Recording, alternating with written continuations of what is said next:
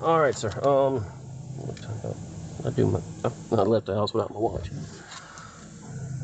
12:57.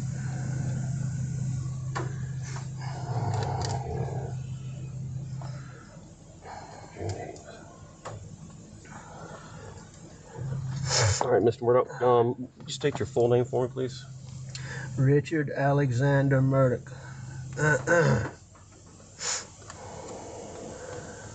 And spell your last name so I get it correct.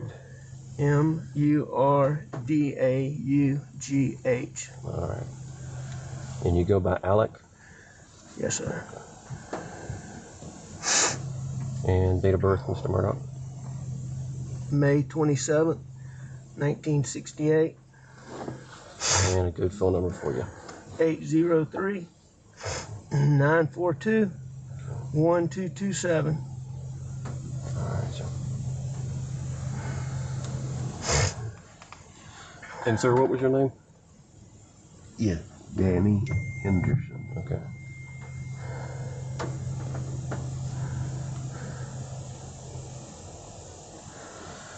All right. As I stated, I'm David Owen in Lower Rutland with Colleton County, and I'm with SLED. I hate to have to do this. I understand. Yeah. I totally Yeah. understand. Yeah. So you don't have any problem Yeah. with it. So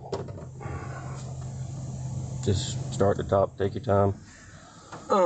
Like when I came back here, I mean, I pulled up and I could see him, and you know, I knew something was bad. I ran out.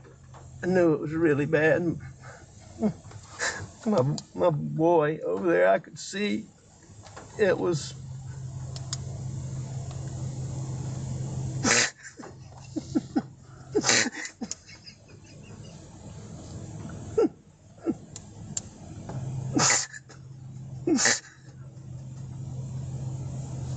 I'm so sorry, Mr. Murdaugh. And I could see his brain on his.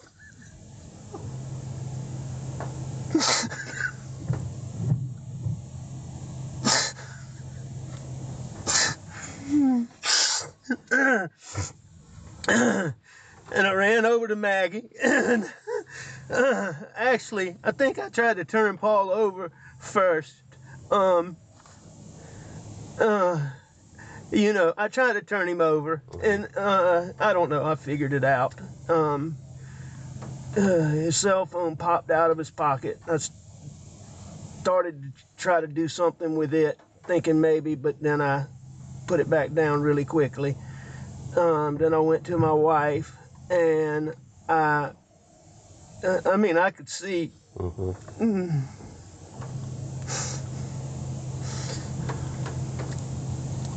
Did you touch Maggie at all? I did. I touched them both. Okay. I tried to take, I mean, I tried to do it as limited as possible, but I tried to take their pulse on both of them. And, you know, I called 911 pretty much right away, and she was very good.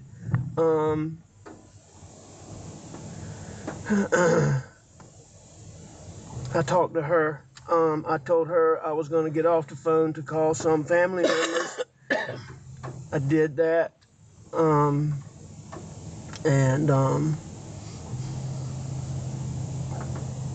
What family members did you call? I called my brother Randy, and I called my brother John.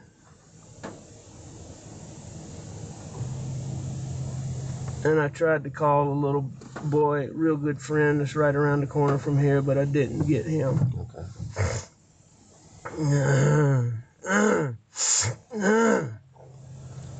What all was around Paul when you walked up? Blood.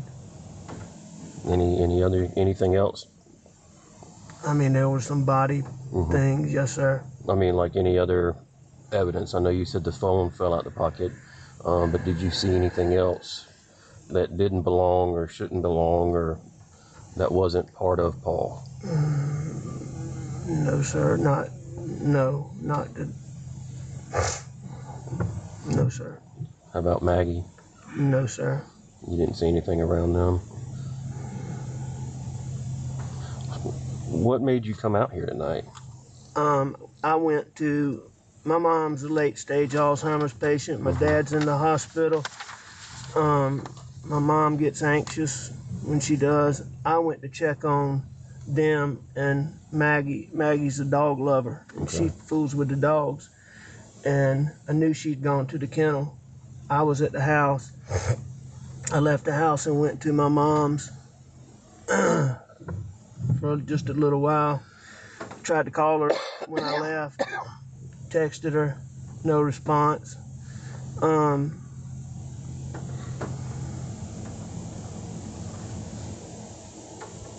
When I got back to the house was obviously nobody was in there, so I figured they're still up here fooling around. Paul was gonna be getting set up to plant. Our sunflower seeds got sprayed and died, and he was refiguring to plant the sunflower seeds. Okay.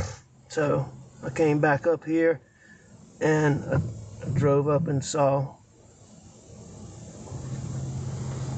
and called.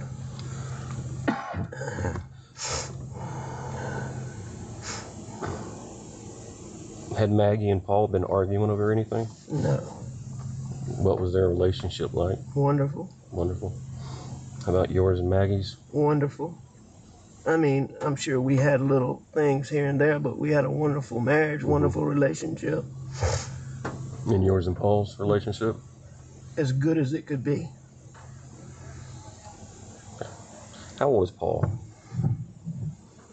22. Okay. You know his date of birth? I do. April 11th, 96 is his brother's. April 14th, 99 is Paul's. And how about, what's Maggie's full name? Margaret Brandstetter Murdaugh. And her date of birth, sir? September 15th, 1968.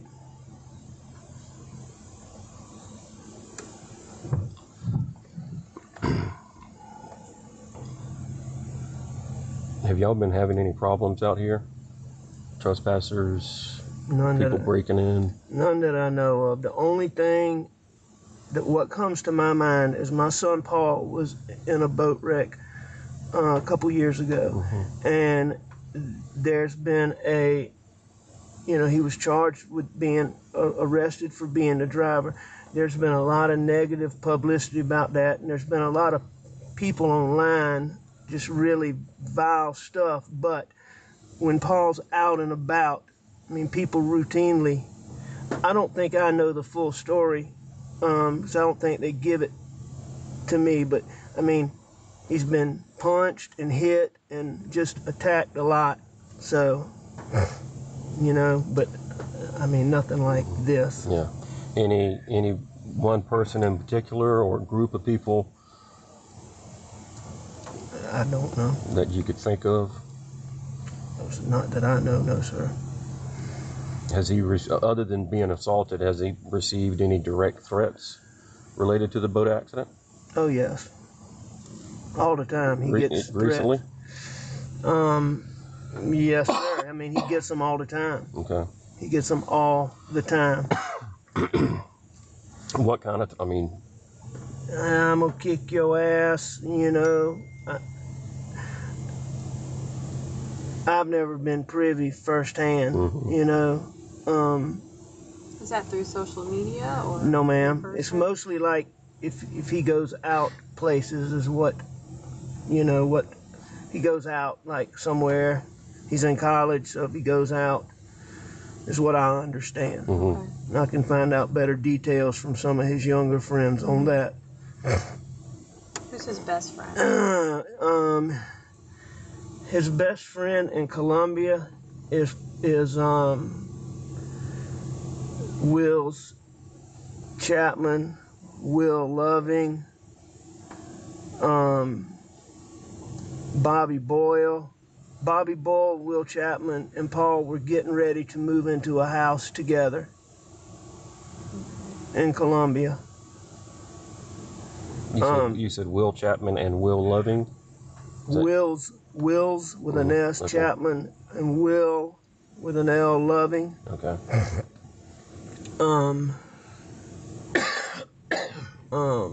Around here, his best friends are clearly Nolan Tootin and Rogan Gibson. Tootin, Nolan Tootin. Yes, sir. And what was the other one? I'm sorry. Rogan Gibson.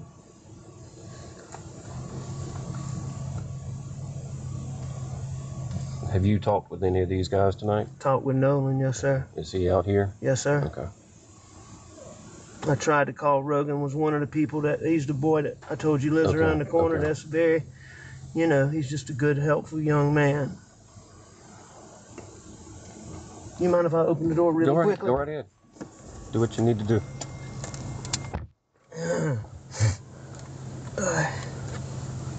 So is there anybody that you can think of that we need to talk to tonight? Is there a name that comes to mind? I mean, I can't tell you anybody that I'm overly suspicious of off the top of my head. Okay. I mean, this is such a stupid thing. I'm even embarrassed to say it. But it just didn't make any sense. I just hired a guy out here, and he wasn't cutting the mustard, but I hadn't told him this yet. Paul's been working with him a lot. He killed the sunflower seeds in our dove field just recently, which is why Paul was here doing this. He told Paul a story the other day about how when he was in high school, he got in a fight with some black guys. And the FBI undercover team observed him fighting those guys and put him on an undercover team with 3 Navy SEALs. And that their job was to kill radical Black Panthers. And they did that from Myrtle Beach to Savannah. Now, I really don't think this guy, is probably the person, but that's just so friggin'. Yeah, that's kind of far-fetched story. It's weird. But he was off today. Okay. He took his daddy to the doctor. What's his name? CB Rowe. R-O-W-E? Yeah, and I sent him a message to text me earlier today about the sunflowers, and he called me back when I was on the way to my mom's house. Did you talk to him at that time? Briefly, I was on the phone with a lawyer friend of mine named Chris Wilson from Bamberg, so I told him I'd call him back tomorrow, see him in the morning. When you briefly talked to Mr. Rowe, what was his demeanor or attitude? Or I mean, it seemed normal. I mean, I asked him about the sunflowers, and so, I'm sure he's a little bit. Where does he live? I don't exactly know. Somewhere in in Bronson. Okay. Do you have his phone number? I do. You got it with you, please, sir? I do. But I do think him and Paul got along pretty well. That's just really, really weird. All right. CB.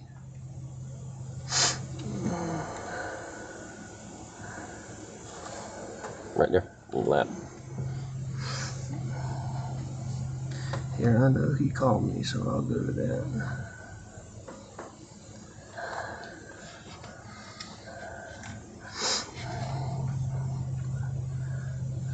Okay. 843-540-9335. You need to get that phone on the charge, Alec, if you can. Is that an iPhone? Yes, sir. Watch your leg for a second, please. Thank you.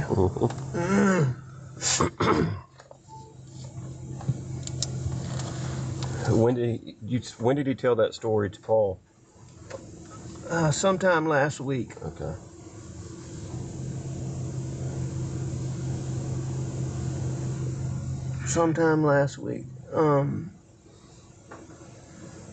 my son Paul actually,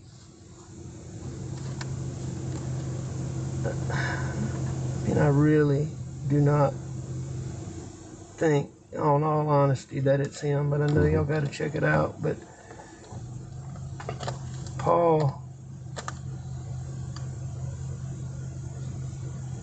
was so taken aback by it that he sent, I'll find it, I got it on my phone. He recorded him saying bits and pieces of it. Okay. No.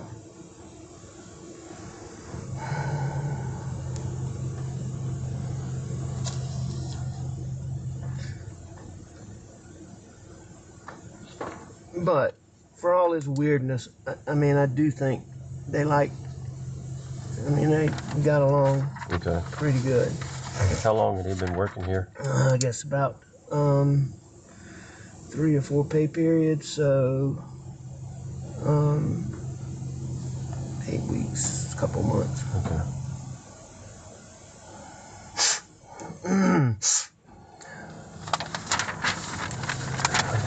Going back to the boat incident, anybody on that boat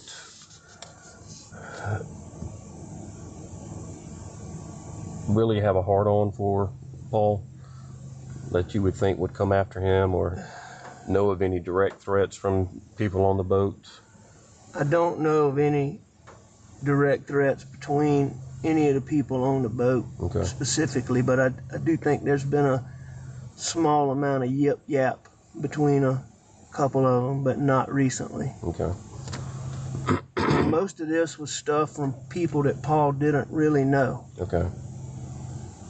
It was some people that he knew distantly, but more times than not, when I learned about it, it was somebody that he didn't know. Okay.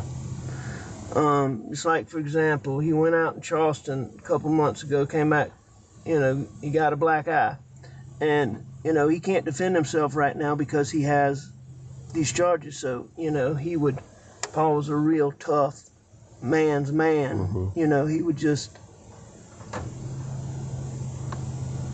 would defend himself, but he hadn't been. That's right. But how was he handling that case, looming over everybody? As far as what? How was he handling it? I've never been prouder of him than the way he has handled the pressures and the adversity in that situation. I think I've told Danny that before.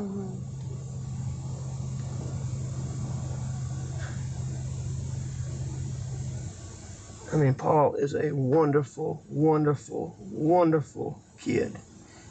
He can do almost anything. He gets along with almost anybody. Do y'all store any weapons out here? We don't store them, but they're frequently out here. I need to find out if there were any out here, because I know there was a shotgun. There was a 12-gauge shotgun out here. I'll have to find out exactly when that was. I think it got put up, but I'm not positive. What did that shotgun look like? It was a camouflage. I want to say it was a Benelli or maybe a Beretta. I can't remember which brand it is.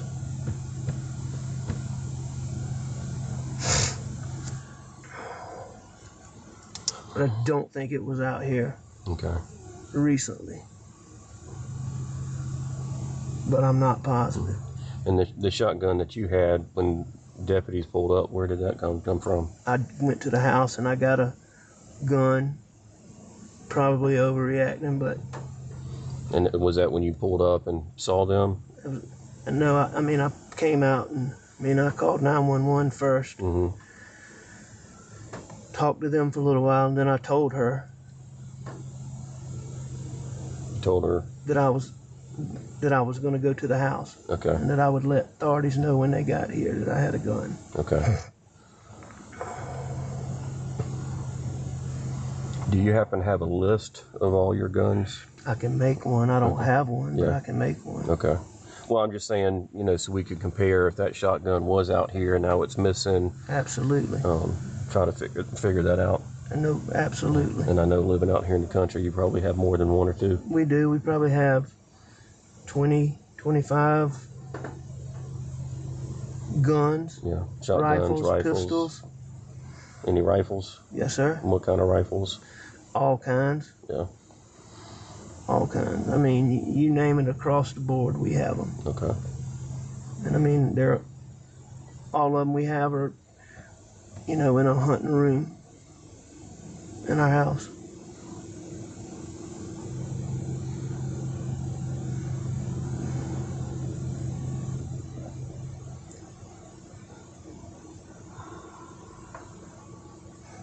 What was their schedule today?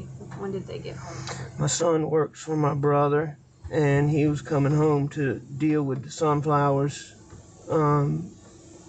He got here. He got here pretty early because he and I rode around looking at everything for a good little while, probably 45 minutes to an hour. Maggie had things she did in Charleston, and she had a doctor's appointment in Charleston, and she got back here. It was fairly late. Was it dark yet when Paul got home?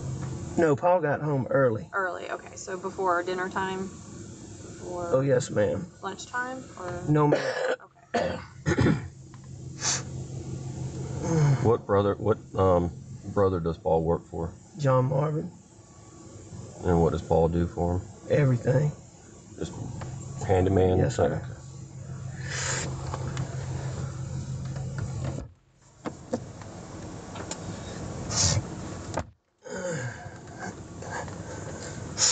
Was it unusual for Maggie to feed the dogs this time of night or check on them? Oh, no. I mean, she played with those dogs all the time. And it's especially common for her to, you know, she's been gone for a while, to come and let especially two of them out to run.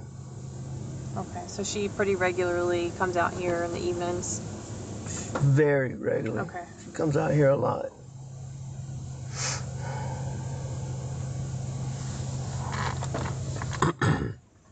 Do you have any cameras on your property? I have deer cameras, but none, you know, around up here Where are they at? on different deer stands. Okay, so deep in the woods. Well, not necessarily deep in the woods. Some of them are in fields, and Okay. but there's none that, you know, are near here. Okay. What doctor's appointment? What doctor did Maggie see today? I forget the guy's name. Maggie's been having trouble with her. She's been having trouble with her stomach and her tooth. I'm not positive. It was sort of a routine visit, and I can't remember. She told me the name of him, and I can't. I want to say Gordine Okay. is who I think she saw.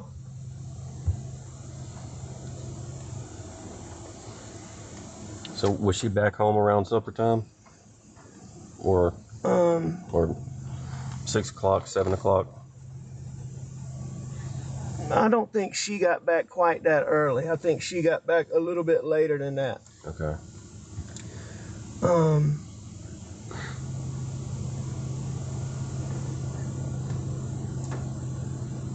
What did you do today? Were you at the office or? Nope, I was home. I came home. Paul and I messed around. I was up at the house. I laid down, took a nap on the couch, probably, I don't know, 25, 30 minutes. I got up, I called Maggie, didn't get an answer, and I left to go to my mom's. She had said she might ride with me, but she normally doesn't when I go over there. And I think I texted her. And she's very good about answering the phone, so that was odd, or calling me back. So that was odd, but it wasn't that big a deal. Now, what time was that? What time was what? That you sent her a text message.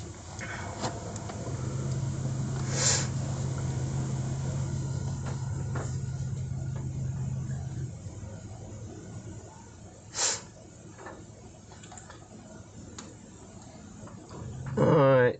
I texted her at 9:08, going to check on M, be right back. And then I texted her at 9:47. That must be when I started to come back. I think I called her before that. But let me make sure. Pretty sure that I called her 9:45. And then I tried Paul. And then, no, I think that was riding. I think that might have been riding over there.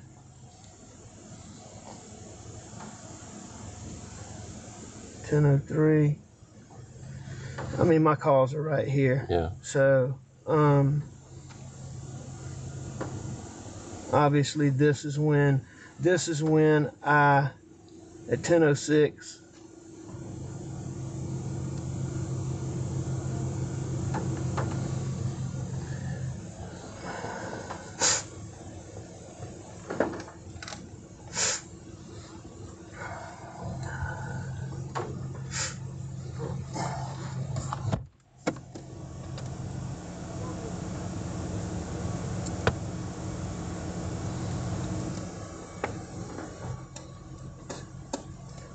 can I have a piece of that gum? Yes, sir.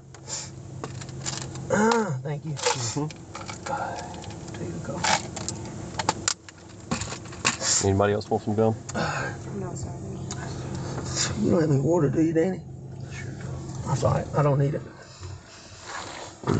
If you, behind Danny's head is a case of water. It's not a big deal. Yeah, I got some right here. Oh, well, thank you. Thank you, ma'am.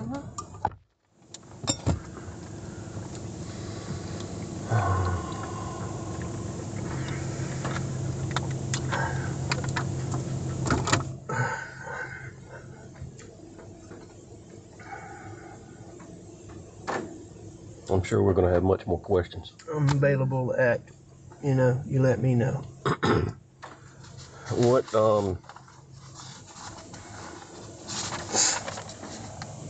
What's another number in case I can't get you on your cell? I don't have a house phone. Okay. My office number. I can give you my brother's cell phones. All right. What's Randy's? Okay, Randy's is 803-943-8881. And John's? John Marvin's is 843-321-5508.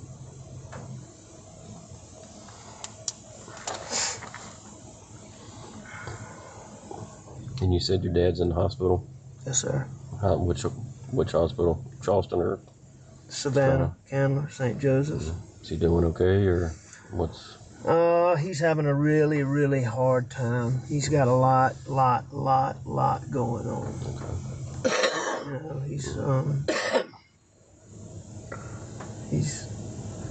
He's doing okay given everything, but he's got a lot going on.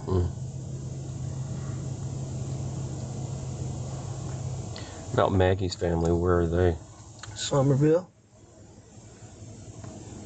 Have you been in touch with them tonight? Contacted, yes. I had my brother call Bart, the wife of his sister, the husband of Maggie's sister, so that they could go and tell Maggie's parents. I felt like they needed to hear it in person. And they are going there and calling me. So they must not be there yet. Maggie's parents in Somerville? Yes. And her mom just had a knee replacement surgery, and her dad really has trouble getting around nowadays.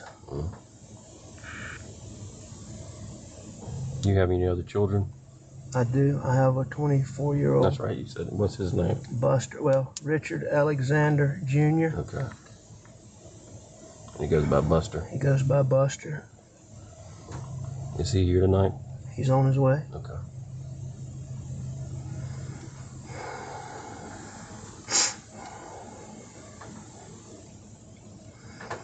Laura, you got anything? This one's hard, but when you first saw Paul, you said you tried to flip him over. Was he laying on his back or on his stomach? Just like he is. Just like he is. So you weren't able to move him. Okay.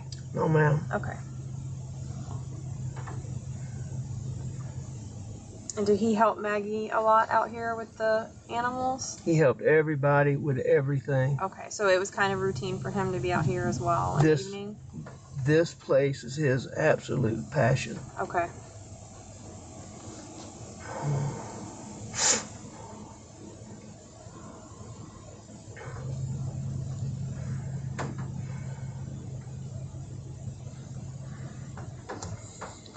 I tried to turn him, and then I checked him, and I think I already knew, but I checked him. And when you first pulled into the property, did you come from this direction where all our police cars are, or which way did you come in? I went to the house. Okay.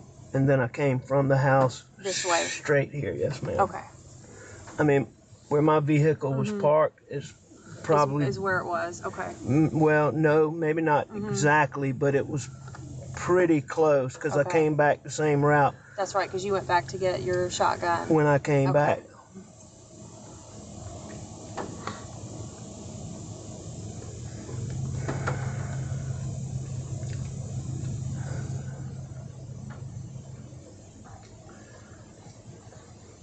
All right. I can't think of anything else right now, but we'll certainly be in touch. Thank y'all for everything y'all are doing. Yes, sir. So just to kind of let you know what's going to go on, we're going to be out here for quite some time. The coroner will take custody of Paul and Maggie. Can I answer that? Yeah, go ahead. Yeah. What?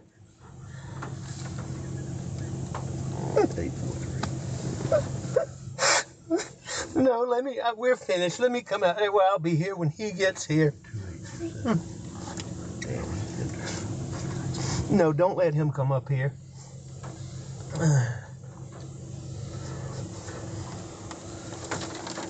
Okay, yeah. I think we're about done. All right, thank you. So, I'm sorry. Buster, in here? Okay. Yes, sir. I dropped my card. We'll get you another one. Sorry. I'll get you one. Here you go. Thank you. So the coroner will come over and talk to you. They'll do the autopsy and everything, and then go from there. Thank you. But we'll come see you before we leave. Thank you very much. Yes, Thank you, Miss Rutland. Yes, sir. Thank you very much. Here, you want this water? Oh, yes, please. Thank you. Yep.